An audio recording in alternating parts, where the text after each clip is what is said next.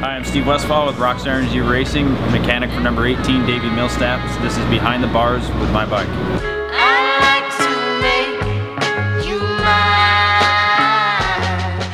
Bike started out, you know, you get it, buy it from your dealer. I mean, we don't get it from a dealer, but normal people get it from a dealer. You get, you know, a production bike, and then I'll take the whole thing, strip it down, clean every part, clean the frame, polish the frame. Actually, not really polish it, sand it. It's got, you know, the whole deal. Get it all nice and shiny. Go through everything, grease everything, bleed the brakes, wire tie anything that needs to be wire tied, and take all the stock bolts off and put all titanium. And we use J27 for our titanium bolts. Engine is all done in-house by Jamie Ellis and Jason Thomas.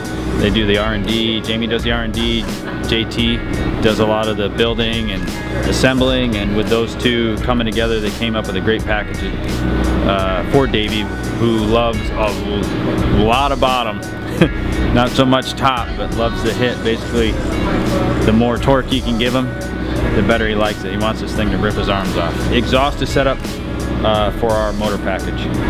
FMF did a great job at developing, you know, putting a little time, research, and all that stuff into it, and it's been great.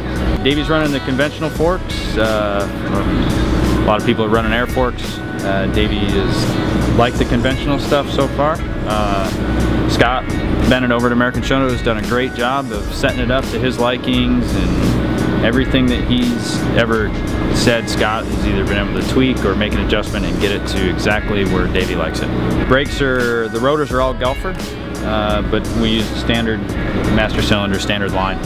It's got to be touchy, on off. I mean, as soon as he touches it, it's got to be locked, and so the stiffer the better, and that's the best feel that we've been able to come up with is, you know, with the Gelfer oversized rotor and the stock line. Wheels are done by W with a Talon hub, XL A60 rim. Tires, we run Dunlops, MX71 front, MX31 rear, and, which is a hard pack front and an intermediate. Davi's real particular about his steering. It has to be right, like, that's too loose.